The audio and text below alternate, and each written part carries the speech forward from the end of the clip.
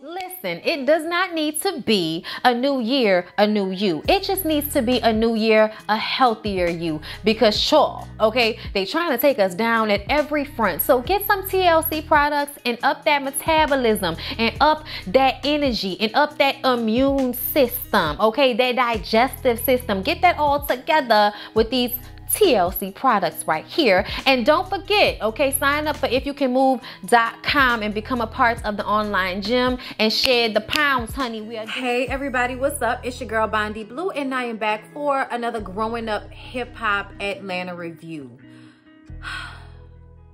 I thought I would be more excited when I said that, because that's usually like the mood that I try to be in. But Growing Up Hip Hop Atlanta, Atlanta is not given. It's not really given like that. And I want it to give. I wish it was. I mean, y'all are watching the reviews. But to be honest, I feel like when I'm watching it, like, I'm like, you know... So, like, the episode starts off where the last one left off. So, you know, Deb is in her feelings and butthurt because Brat and Bow Wow are there before she wanted them to be. And everybody's kind of discussing how they don't know if they want to do this project with her. And it's weird that she would even think that Brat and Bow Wow, the legends, would want to do a song with, you know, Johnny Blaze and Kai, you know, these nobodies. You know, or as Deb would call them, the underdogs, okay? I like to work with the underdogs. And then she calls out a whole bunch of people that are not underdogs. Nicki Minaj, Gucci Man, Waka Flocka. I was just kind of like, oh, those people were underdogs? Oh. I mean, they probably haven't been in a very long time. So good for you, Deb Atney. But either way, she was upset, right? Brat blows up. And then the thing that kills me about Brat is that Brat acts like Deb was the only one on one. It's like, no, bitch, you was on one as well. Let's not act like you weren't going at her neck about who you are, like we don't know who you are. But the point that Deb was trying to make was that none of y'all, Diamond, Pimpin' from the Franchise Boys, or Brat and Bow Wow have come out with anything substantial in a decade. Anything substantial in a decade, okay? So that means since 2010, we have not heard anything really from any of you people. And Diamond felt some type of way because she's like, I have music, okay? Diamond is a solo artist, okay? When you think about Atlanta rap women, you think about Diamond. I'm like, I think about Crime Mob, Diamond and Princess. That's what I think about Diamond. I want to think about you as yourself alone. But the only time I seem to think about you yourself alone is, you know, when you're fooling with some other rapper. You know, like when you were fooling with Soulja Boy and then when you were fooling with Scrappy. Like, that's when I think about you by yourself. But other than that, I always think of you and Princess together, okay? And not to be confused with Prinky, Ray J's Princess, okay? No, we talking about Princess the rapper, okay? Listen, I'm not gonna do it, but I want to. Get crunk, holding that down when you see me because I'm coming up fresh. One with the willish, you feel me? So you should call me the best. I can't look jazzy and nasty with my stiletto heels on, but if a hoe say something, trust me, then her hair will get thrown. I'm turning heads left and right, so say you see your step up out the car. Bullet to the car, then I'm in my way right by the ball. Yeah, your neck, I mean, I take it from you. So look at that, acting glad, but I find it in my, and done that as I do, and I'm in different color air, and the letter. Yeah, okay, messing up the lyrics on purpose. You can't copyright something you don't understand. I didn't say any of those words. I don't know what you're talking about. Okay, there was a, you know what I'm saying? Anyway, you guys, I'm sorry. But yes, Diamond, you're a great rapper. But no, I have not seen you stand out amongst female rap, even when female rap is popping and hot. Okay, all the girls are doing it. You know what I'm saying? All the girls, like, to me, the people I think of most popping right now in rap are all women. And I love that. And so for me, the fact that you're not popping right now is a testament to you not making music or not making good enough music. All right, because I feel like there's really no excuse at this point. But I do feel like y'all think y'all should be able to make like a couple of songs and that should be good enough. And that's not how any of this works. Like the girls that's out here eating, you know, really either come out with really, really great music like Doja Cat. Doja Cat only has like 2 albums. You know what I'm saying? And I think the first one might have been a mixtape. Child, I don't even remember. But all I know is the music is so damn good and so memorable that she stands out. Sweetie just keeps getting really good samples. Okay. And, you know, she's fucking with Quavo and she's got a nice personality and she's half of something that isn't African. So there you go. Okay. Things that will help you become a rapper even when you're not that talented. Sorry, sweetie. That's no disrespect. I really, really like you, but come on, sis. But your video with Doja is amazing. I love that. That's my best friend. I'm a real chick. Hey, that was a bop. But yeah, Diamond, if you were popping, then you'd definitely be popping right now. And you're not, okay? So I understand everybody wants to feel played by what Deb said, but it wasn't a lie. And that was Deb's point, okay? Nobody's done anything recently, okay? Nobody has come. I don't know anything, okay? If I don't know it, then it's probably not happening. And if it's happening, I don't know about it, then it doesn't matter. And that's really how it is. Like, people, you know, oh, I came out with something. You can look up Diamond shit. She got a few songs that came out, but did it make a dent anywhere? Did we hear it on the radio? Was there a video? Were they playing it on TikTok? Like, hello, bitch. Y'all be mad at Meg and them for creating these little stupid dances, but you hear their songs all over the place, okay? That is how you make your songs heard now, not through the radio, through TikTok videos and dance challenges on social media. You got to jump on the wave, okay? Get on the wave. So Deb went out into the parking lot and got in her car. Bow Wow and Brat left after they talked about how they can't believe how she acted, you know, and yeah, she was out of pocket. She was already in her feelings, okay? But somehow Remarkable in her booty, you know, walks up to Deb's car, talks to her, gets her to get out of the car. They go back inside and it's Diamond pimping, Kai, Remarkable, and I believe Johnny Blaze shows up just as everything, you know, is going down. So she didn't even know what happened, all right? But Deb and Diamond talk and, you know, she tells her that she wasn't trying to disrespect her. Bow Wow says he's not doing this. And then, you know, that's that for that meeting. But Deb brings them back together in another studio and she wants to bring in Waka Flocka to listen to what they have recorded already. They had to climb up a lot of stairs, y'all. It was a stairway to heaven. All right on high. Me and you. Put your hand on my shoulder. Walk with me. Come on, baby. Love me. Oh. Sorry, I had to do it. Step by step, now had to. Okay, so once everybody gets up all of these damn stairs, because it was a struggle, Kai gets up and raps the song that he and Johnny and them worked on, okay? Waka then says it's still a little too cliche and that they need to like shorten it up and put like a little breakdown on there or some shit like that. And I feel like you could definitely listen to Waka. Waka knows how to make a good song. But I also feel like it's funny that somebody who, you know, made a song about drug dealing music and, you know, just is basically like cliche hood nigga shit. But then you want to call this, you know, cliche positive shit. Like, you're cliche too, son. Like, you weren't always out of the box. Like, at some point you became generic. Okay?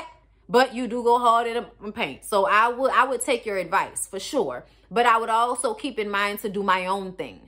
You know what I'm saying? But either way, I think Kai did great. He got up and performed it. Everybody seems to be, you know, like, all right. This worked out. Remarkable asked Deb to help her deal with the Ayanna situation when Deb gets in the car again. I said, you're going to get tired of chasing this lady out to her car. Okay? But Deb says that, you know, she likes the growth. She sees the growth. She likes the growth. Okay? So Brat got this bubble pod for her and Jessica while they're getting work done on their house. And she tells her about what happened with Deb. And Brat, once again, is talking about how she doesn't want to work with Johnny Blaze. And I just kind of feel like Johnny Blaze is one of the most exciting people to work with on this project, to be honest, if not the. And it's solely because she's so damn talented. And I've seen her come up with things. And I feel like Brat is just kind of being a punk about this, because the brat, like I have said before, knocked somebody over the head with a bottle and ruined her career. So I just kind of feel like you've been in that space before, and just because you had to, you know, get your ass put in jail to calm down does not mean that you're better than somebody. So your lack of understanding and patience for Johnny Blaze is kind of annoying, because somebody had to show you patience when your ass got out of jail for knocking that lady over the head. Jessica says that they all need to talk, and I can tell that Jessica tries to soften Brat when Brat wants to be a brat. So that's her position in Brat's life, like trying to get her to open up and not be so guarded. Deb and Waka go to the bookstore, and she tells him about the dope idea to do the We Are the World, you know, S song, and he says it's too cliche. Waka tells her that she has to learn how to handle folks a little bit better, and she doesn't need to be so defensive anymore. You know, she's used to being a gangster, which is another reason why I think this whole Trump situation is hilarious. Because you want to talk about, you know, what about black on black crime? I'm like, you mean the crime that you was doing in the 90s when you was getting the money so that you could help everybody get on and become stars and shit? Whatever, Deb. I just, girl, okay? Like, just, But anyway, of course, he's going to come through to the studio and help them out, like I said. So Ayanna has a chef making a dinner for her and her girl when Deb calls about the Remarkable situation. And for somebody that doesn't care, Ayanna has a lot of venom for Remarkable. I don't care. I'm tired of talking about this girl. Then why is your attitude so stank about it? Like, I don't get it. If it's not that big of a deal, if you don't know her, why are you talking about her every scene? And I understand they're asking you, but at the end of the day, you seem hella bothered by somebody that you don't seem to really know like that. I mean, just have the conversation and get over it. Like, you're on a television show. They tell me that you have anger issues. I don't really care. Get over it. Like, get over it. Deb says Remarkable would really like to talk to her and just kind of, you know, put the whole situation to bed. But she says she wants to talk to her whole lady and to her dad first and see how they feel about the situation. And I'm like, because you can't make a decision on your own? Okay, fine. Okay, I'm sorry. So I confused that last time, and I don't feel like going back to like edit it out and edit it right and all of that. So basically, I put the 2 times together. Deb had got everybody besides Brett and Bow Wow to come back to the studio at the beginning of the episode to apologize to them for how she was feeling, but she overheard what they were saying, and they still decided to move forward with the song, right? Okay. And Kai had actually written a little snippet during that time, and he rapped it during that time, and Pimpin' and Diamond and everybody was sitting there listening to it, bobbing their heads. So from that time, we come to this time with the stairs and all of that, you know what I'm saying, in the Stairway to Heaven. I want to keep all of that in this video. Okay, I'm sorry, I got a little bit confused, but I couldn't tell whether I had mixed my notes or whether I had confused it in my head. I'm sorry, y'all. Growing up hip-hop Atlanta, like I said, not that entertaining, so I'm in and out on it. I'm sorry, okay? But either way, I was there. They climbed up the stairs. They got inside. Remarkable got there first. They played the song with Johnny Blaze. Waka comes through. Kai wants to fuck on Remarkable and Johnny Blaze, which we get it. It's a whole lot of ass in the room. I understand, but still, let's focus on the music, good sir. Let's focus on the music. They play the song. Johnny sings the hook. Kai raps on the song, and it was really nice. It sounded good. I like the beat.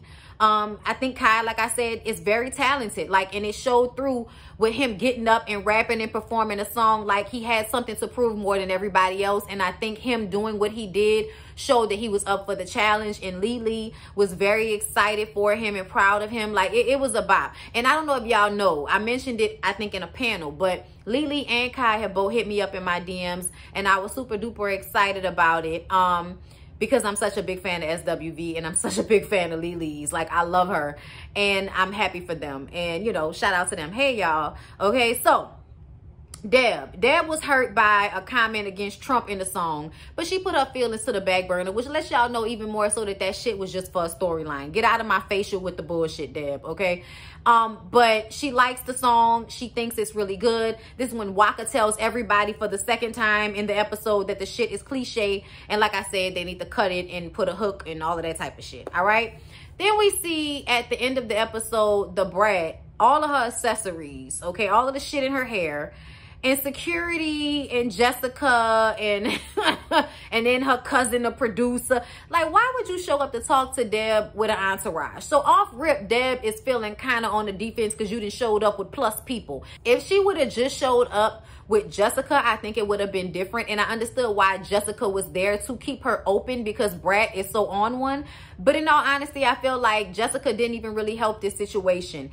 Even though Deb admitted that she was on one when they sat down to talk, I think Brat just went off on a tangent about how Deb doesn't listen to her, and that's why she don't want to work with her. And you know, they rewind back to when they were trying to work together for that boot camp, and she wanted Andrea Kelly to be involved. And because the Brat had some alliance to Robert Kelly, she didn't want Andrea to be a part of it and was on bullshit. And I didn't want that messy shit. And I'm just like, you know, Brat is just hella closed-minded to people when she is a problematic person herself. You've been to jail. You've had issues in the past your damn self. And it seems as if you want to like distance yourself from everybody out of fear that they're gonna get their issues on you. And it's just like, bitch, you got your own set of issues.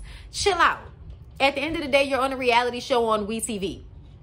Stop being so problematic all the damn time, Brat. Like, she's problematic her damn self. So like, it's just real annoying to me how she responds to people. But anyway, you know, that's her prerogative. I don't, you know, care that much, but it's just aggravating. If I'm gonna be pointing out anything on this show, I'll point out how one of my faves acts like a fucking brat all the time and lives up to her name, even in her 40s, with these types of thighs and ass, okay? Wobbling around with her and her thick thigh and ass having old lady, just wobbling around and, you know, being a big ass brat. I'm over it. But yeah, Deb is taken aback to the fact that she can't finagle Brat into hearing her out because she's not used to Brat telling her no. I guess Brat feel like, bitch, the pandemic has made me feel like telling people no even more so now. My life might be in danger. Me and my thick thighs might not be able to keep our lives. Oh, staying home. Okay? No, Deb. No. No, no, no, no, no. No, no, no, no, no, no, no, no, no. No. So, yeah. That was basically everything that happened on Growing Up Hip Hop. I hope that y'all enjoyed the review, even though I mixed it up a bit.